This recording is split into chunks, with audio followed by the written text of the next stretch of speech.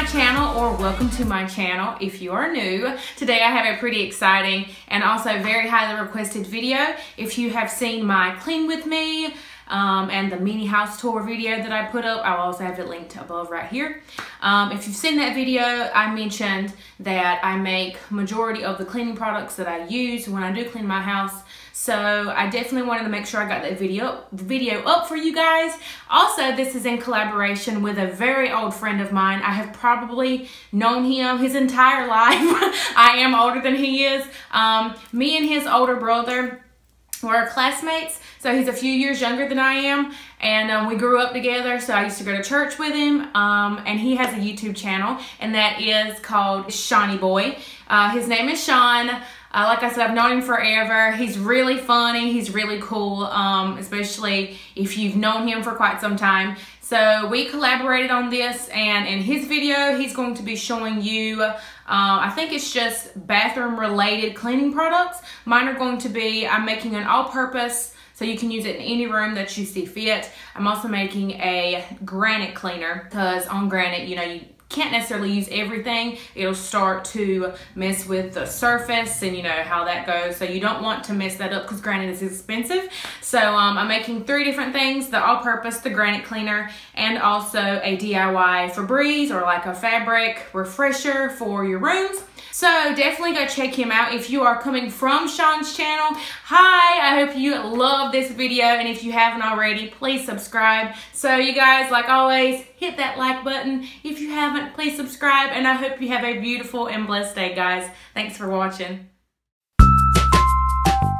Alright guys, our first one's going to be the all-purpose cleaner, and for this you're going to need 1 cup of vinegar, 1 cup of water, 1 large squirt of dish soap, and 10 to 15 drops of the essential oil of your choice. So to get started, we're just going to measure out our vinegar. Using my funnel, we're just going to pour the vinegar inside of the bottle. Now we're going to measure our water, and that is 1 cup.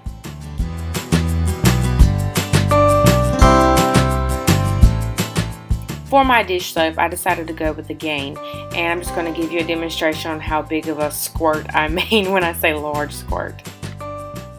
I decided to go with half and half. I'm going to do half lavender, so I'm going to do about 5 to 7 drops of lavender, and then I'm also going to do about 5 to 7 drops of peppermint oil as well.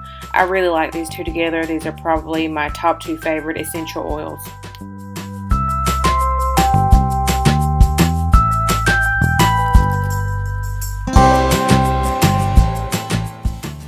Now it's on to the granite cleaner, and for this you're going to need 1.5 cups of water, 1/4 of a cup of rubbing alcohol, 5 to 6 drops of dish soap, and 10 to 15 drops of essential oil of your choice.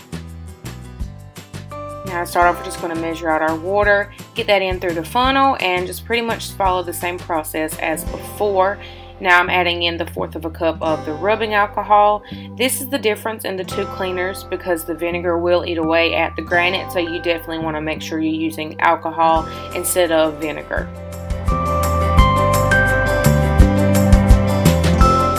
Now when it comes to the kitchen, my favorite scent that I like to clean with is definitely orange, so that was a no-brainer when it came to picking the essential oil for this mixture.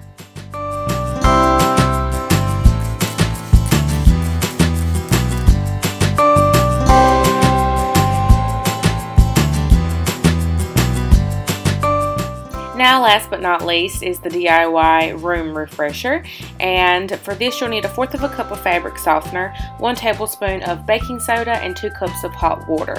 Now I like to do this in this order because I feel like this really gets all of the ingredients mixed very well. So I go in first with the baking soda, next I follow up with the fabric softener, and for this I chose Downy. And then following the fabric softener, I like to go back in with the water just to mix it all up very well.